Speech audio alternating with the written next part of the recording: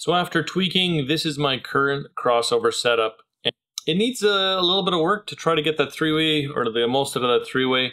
Now what I'm trying to do here is not make a Rube Goldberg machine and overly complicate this crossover. Plus the downside is if I run a bunch of components in that crossover network, every time that signal goes through another capacitor, another inductor, theoretically you lose something. So I think simplicity is the best. And that's what we're going to try to do. So this is the first crossover. That I ever came up with. And you can see there's 1, 2, 3 different components for the signal to go through to get to the speaker. And then I've got another 2 that go down to ground, and that's going to affect my impedance.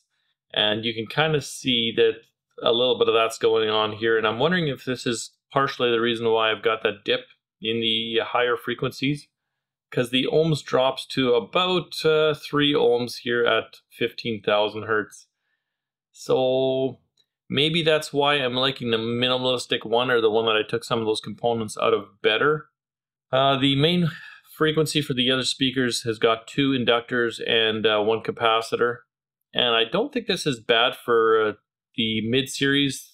What I don't like here is as previously mentioned, I'm getting noise canceling between these 2 speakers.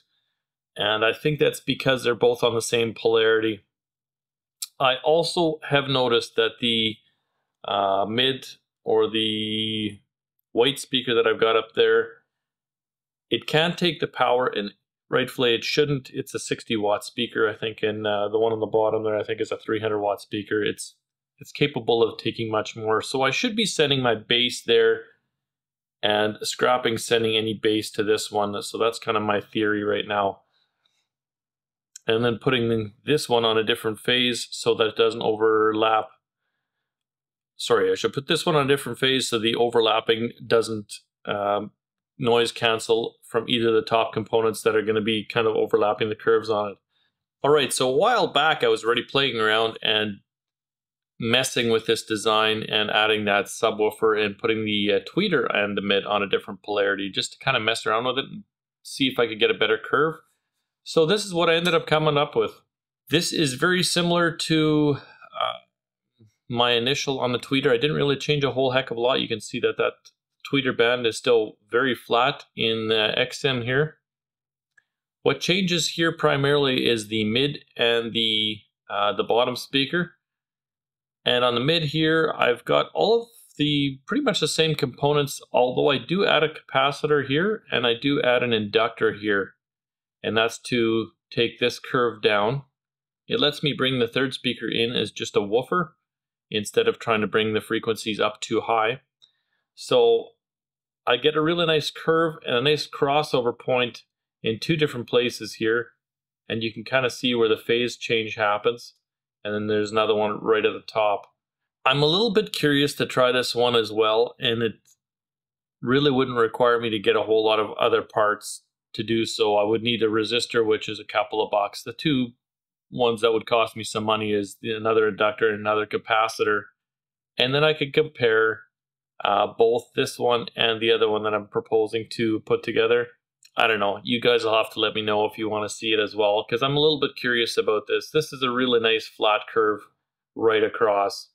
It takes it up at 90 dB, and that's already at about 70. Has an F3, probably somewhere around, actually even lower. 20, 30, 40. Yeah, it's got like a F3 down to 40, which would be pretty impressive if it sounds good and if that's actually what works. Some food for thought there.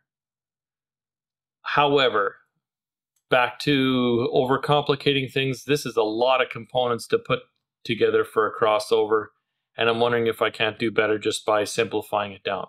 So I took and went to DIYaudio.video.com. This is a great resource for speaker building, crossover building, anything like that.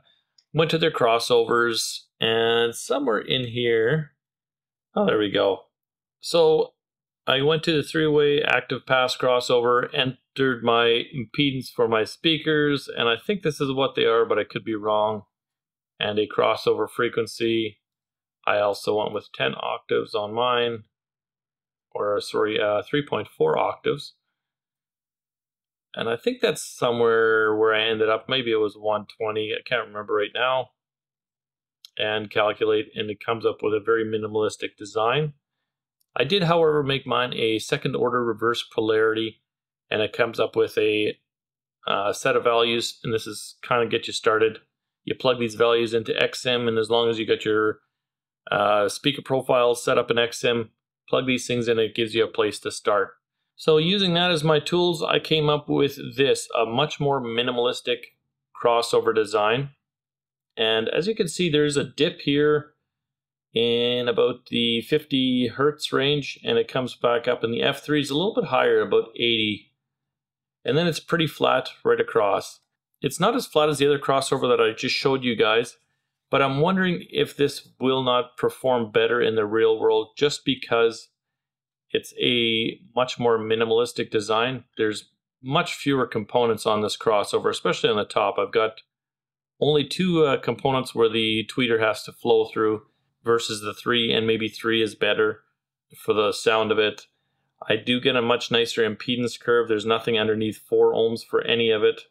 And I got a little bit of a lift here actually on this one at the higher end, around the 20 kilohertz range. So I'm wondering if that won't perform better. And all of this stuff too, I could kind of fix that up with just using the Marantz Odyssey. When I do my sound testing there, it'll clean up a lot of those curves there as well. So this is the one that I've kind of thought that I'm going to go with right now. All I needed to do to build these things, or to build this crossover, to change it, I already have a lot of these parts. I just needed to get 3 capacitors, 1 inductor, and that'll let me try this setup out and see if I like this any better. This also makes that speaker into an official 3-way. And if I take and put on the curves for this thing, you can see all the speaker curves and where they kind of cross over. I'm wondering if the bottom end of this one might not work better with the previously shown curve there. Don't know. I don't know enough still. This is, for me, it's a lot about playing. Comments are appreciated from people that do know better in the description, and I do read all the comments, and I do try to apply what you guys are telling me. So this is the plan right now anyway. I've got these parts ordered. In fact, they actually just showed up today. I thought I was going to be waiting longer for these parts than what I did have to wait for them to show up. They did just show up. I literally just opened up the box here about an hour or 2 ago. But I'm going to put that together in this exact XM configuration that I've got here, and then go back to measuring it and kind of seeing what that gives me. Now looking at the 2 curves, I'm kind of wondering, that lower F3, man, am I better off with that, setting up that crossover a little bit different to make that happen? I don't know. Live and learn. I'm going to try this out, and I'll see where this part gets me. Okay, so I just discovered something here. I was a little puzzled by that one curve, what was going so much better with the subwoofer. So when I was looking at the curve, I seen it's like, why is this so much better? I'm guilty. My own naming convention slipped me up. I've been naming stuff the same thing. I had the wrong curve in there, so I'm not even going to consider that other speaker after loading the correct driver information for that driver. But anytime you stumble across stuff like that, you got to look into it. So that's actually the same subwoofer that Zaf Audio has in his 12.3 setup. So watch this. If I change this driver to that Zaf Audio kit one, which is this guy, I do believe. Yeah, there you go. Look at that.